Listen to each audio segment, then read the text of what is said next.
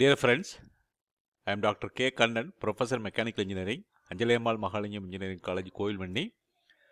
I am happy to meet you again in the video lecture in the subject Thermodynamics in Tamil. This is lecture number 7.1. The chapter 7, Thermodynamic Relations. 7th chapter, first lecture.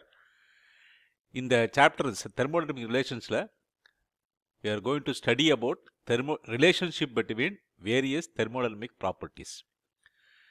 இப்போ thermodynamic properties அப்படின்னு சொன்னாக்கா pressure, volume, temperature, enthalpy, internal energy, entropy, Gibbs function, Helmholtz function. There are 8 properties. அந்த 8 propertiesக்கும் உள்ள theorem relationship என்ன அப்படிங்கிறத படிக்கிறதா வந்து thermodynamic relations. So அந்த thermodynamic relations ஈக்குவேஷன்ஸ் நம்ம டெரைவ் பண்ணணும் அப்படின்னு சொன்னாக்கா பேசிக்கலி ஒரு மேத்தமெட்டிக்கல் தியரம் நமக்கு தெரிஞ்சுக்கணும். 3 important mathematical theorem related with thermodynamics நமக்கு அது தெரிஞ்சிருக்கணும். அதை தான் இப்போ இந்த லெக்சரில் படிக்க போகிறோம். இந்த லெக்சரில் நம்ம படிக்க போகிறது வந்து there is only discussion on important theorems related with thermodynamic relations. So what is the learning outcome? At the end of the lecture the student will be able to state the theorem, not derive the theorem. You have to remember the theorem. 3 theorems you have to remember. Theorem number 1. உங்களுக்கு simple mathematical differentiation தெரிஞ்சினாக்கா இந்த theorem வந்து ஈஸியாக புரியும். Simple basic differentiation. If z is equal to f of function of x and y. So இந்த equation வந்து z is known as dependent variable. X and y, they are known as independent variable. So z is a function of x and y. Then differentiating dz equal to, there are 2 variables. அப்போ நம்ம partial derivative use பண்ணணும். Dou z by dou x at constant y. Differentiating with respect to x with the keeping constant y as a constant dx plus dou z by dou y at a constant x dy. So differentiating this equation, first differentiation of this equation, you will get the dz equal to dou z by dou x at constant y dx plus dou z by dou y at constant x dy. Now I take dou z by dou x at constant y as m, dou z by dou y as constant n. Dou z by dou y at constant x equal to n, m and n. அப்போ இந்த ஈக்குவேஷனை I can write as dz equal to, this is m dx, this is n dy. So dz equal to m dx plus n dy. Now differentiating m with respect to y. So இது வந்து already differentiated with x, keeping y as a constant. Now dou m by dou y at x is constant. This is equal to dou square z by dou x dou y. So differentiating m with respect to y. Then differentiating n with respect to x, dou n by dou x with respect to constant with respect to y, this is equal to dou square z by dou y dou x. Now the rule for the partial differential equation, dou square z by dou x dou y is equal to dou square z by dou y dou x. That is a rule for the partial differential equation. So dou m by dou y at constant m equal to dou n by dou x at constant y. And this is the condition for exact differential. நம்ம ஏற்கனவே first சாப்டர்ல exact differential, inexact differential பற்றி தான் சொல்லியிருக்கோம். Any property du is a exact differential. du is the exact differential. So அது exact differential அப்படி இருக்கணும்னு சொன்னாக்கா இந்த condition should be satisfied. Dou m by dou y at constant x equal to dou n by dou x at constant y. This is the condition to be satisfied. Theorem number 2. So if x equal to a function of f and y. So f is a parameter variable, y is a parameter, x is the dependent variable. So dx equal to dou x by dou f at constant y df plus dou x by dou y at constant df dy. So we take, this is equation number 1. Similarly, if y is equal to a function, y is a function of f and z. Now dy equal to dou y by dou f at constant z df plus dou y by dou z at constant f dz. இப்போ இந்த first ஈக்குவேஷன்ல dy value இருக்கு. So இந்த dy க்கு பதிலாக second equation வந்து substitute பண்ண போகிறோம். So in the equation, the first equation we have a dy term. dy is replaced by the second equation. So dx equal to dou x by dou f constant y df plus dou x by dou y f into dy. So dy equal to dou f by dou y by dou f z df plus dou y by dou z f at constant f dz. First term dou x by dou f at constant y. Second term, so the constant f multiply dou x by dou y at constant f multiplied by dou y by dou f at constant z. df is the constant. So df is taken out and we have three terms plus dou x by dou y a constant f multiplied by dou y by dou z constant f into dz. This is equation number 3. Now we take x equal to a function of f into z, f and z.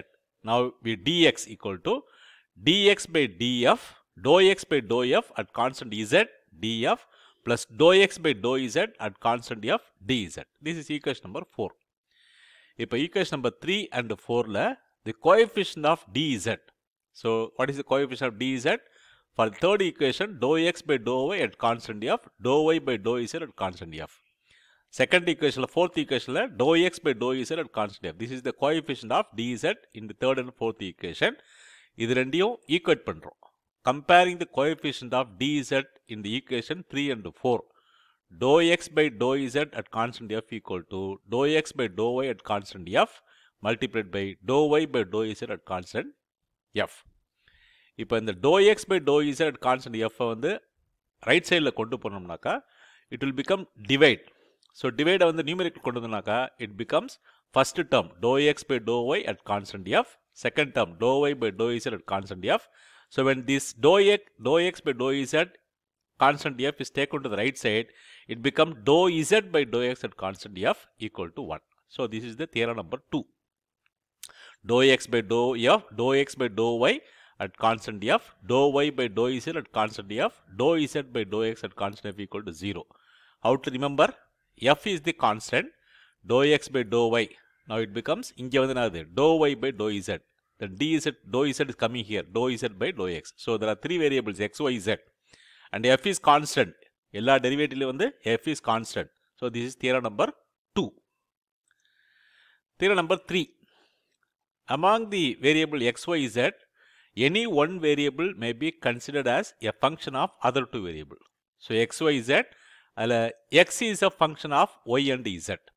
If x is a function of y and z, I take differentiate dx equal to dou x by dou y at constant z dy plus dou x by dou z at constant y dz. So this is equation number 1. Similarly, z is a function of x and y. So dz equal to dou z by dou x at constant y into dx plus dou z by dou y at constant x dy. Now this is equation number 2. Now the dz, first equation dz we are going to replace with the equation number 2. So முன்னாடி தியரம்ல பண்ண அதே மாதிரி தான் பண்ண போறோம். dz வந்து second equationல fill பண்ண போறோம். So substituting equation 2 in 1 for dz, dx equal to dou x by dou y constant z dy plus dou x by dou z constant y multiplied by dz. அதுக்கு பதிலா dou z by dou x at constant y dx plus dou z by dou y constant x dy. So dx equal to first term. First term, this is the coefficient dy. So dy can ஆகும் dou x by dou y at constant z plus dy இங்க இருக்கு dou x by dou z at constant y multiplied by dou z by dou y at constant x into dy. So இது எல்லாத்துக்கும் parameter வந்து dy plus dou x by dou z at constant y multiplied by dou z by dou x at constant y into dx.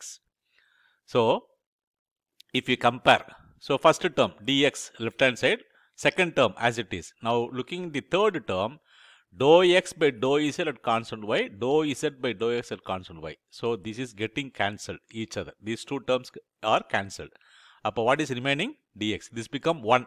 So this become dx. So dx, appo dx and dx cancel ஆயிரும். So இப்போ இந்த equation வந்து பார்த்தீங்கன்னா dx and dx cancel ஆயிரும். அப்போ என்ன கிடைக்கும்?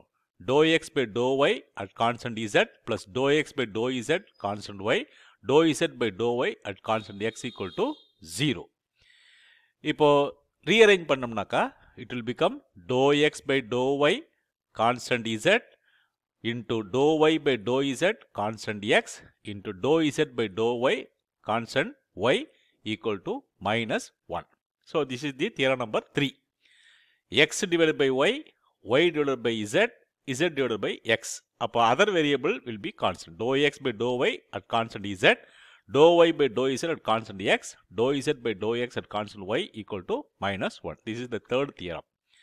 இப்போ இந்த தியரத்துடைய application, simple application, I take x equal to P, y equal to V, z equal to T. So PVT, pressure, volume, temperature, they are the basic thermodynamic properties. இப்போ xக்கு பதிலாக இந்த equation substitute பண்ணுங்க. என்ன கிடைக்கும்? xக்கு பதிலாக P by dou V at constant temperature, dou y by dou z, dou V by dou T at constant pressure, dou z by dou x, dou T by dou P at constant volume equal to minus 1. So இதே மாதிரி equation எல்லா thermodynamic ப்ராப்பர்ட்டியும் relate பண்ணி 3 தியரத்தையும் use பண்ணி எழுத முடியும். But it is only example. இது வந்து உங்களுக்கு புரிஞ்சுக்கிறதுக்காக எக்ஸாம்பிள். பட் தியரம் தான் இம்பார்ட்டன்ட். 3 தியரமும் இம்பார்ட்டன்ட்.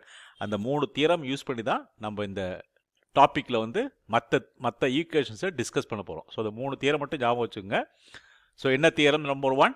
தியரம் நம்பர் 1 வந்து dz equal to m dx plus n dy. இந்த ஈக்குவேஷனில் வந்து இந்த equation exact differential இருக்கணும்னாக்கா dou m by dou y at constant x equal to dou n by dou s at constant y. Theorem number 2, dou x by dou y at constant f multiplied by dou y by dou z at constant f multiplied by dou z by dou s at constant f equal to 1. Theorem number 3, dou x by dou y at constant z, dou y by dou z at constant x, dou z by dou x at constant y equal to minus 1. So இந்த 3 தியரத்தை ஞாபகம் வச்சுக்கோங்க. இதுக்கப்புறம் நம்ம will discuss in the next lecture. So the equation of dou P by dou V at constant temperature, dou V by dou T at constant pressure, dou T by dou P at constant volume. This is only an example. It is equal to minus 1. So thank you for watching. உங்களுக்கு ஏதாவது doubt இருந்துச்சுனாக்கா WhatsApp நம்பருக்கு message பண்ணுங்க. I will answer to your question. Next lectureல இந்த equation தியரத்தை use பண்ணி we derive next set of equation. Until then, bye.